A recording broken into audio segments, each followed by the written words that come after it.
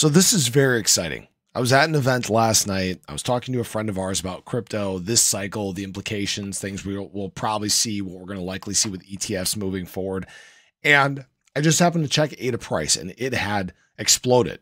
All right. It was actually above 62 cents. I couldn't believe what it had done in just a very short period of time and actually outpacing what the rest of the market is doing. In fact, ADA right now is the highest mover in the top 20 over the last 24 hours. So that's very exciting. Right now, we sit at about 63 cents. BTC is going through its recovery. It's at 51.6 right now. And I'd actually forgotten that Monday, tomorrow, we won't get help from institutional money. Reason why is it's President's Day. The markets are going to be closed. Institutional money can't do any of its buying. Kind of is what it is. But if we stay on this trajectory, that won't matter. Be a perfect setup for the rest of the week. And a lot of that money will essentially be beating on the door to get in. All right. Probably another week of really high spot ETF flows. And that got me thinking about this. That brought me to this point. There is eventually going to be a point where it will all be gone. All right. I'm talking about the ADA in the market. I'm talking about the BTC in the market.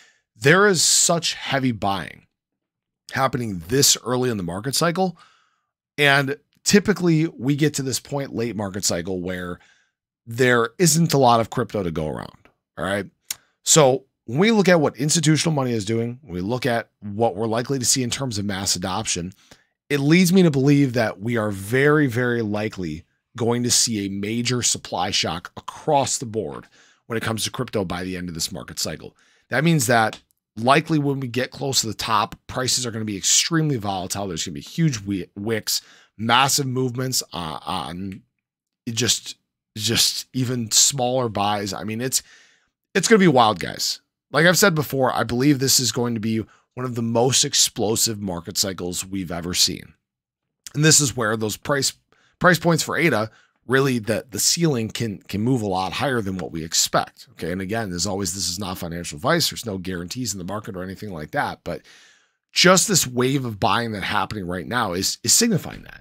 And it might be too early to call. You know, we might be getting ahead of ourselves, right? We still got a long way to go before we reach the height of the market cycle. If you guys are curious, just based on what I've seen with the date of the halving versus the peak at the high, I'm guessing sometime around October is when we should likely see the high of the markets. Okay. Again, there's no guarantees. Nobody knows what money's going to do, but we haven't seen retail FOMO in yet. There's a lot of people waiting on the sidelines. There's a lot of capital on the sidelines waiting to buy.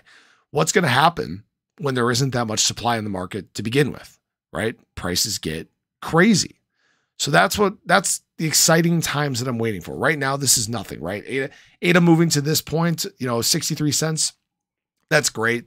We're following our 5 wave. Hopefully, again, we can reach this point up here somewhere between 85 cents to $1 before the halving. That'd be a really good sign. But the most explosive times for ADA are going to be post-halving. This is when things are really going to get wild.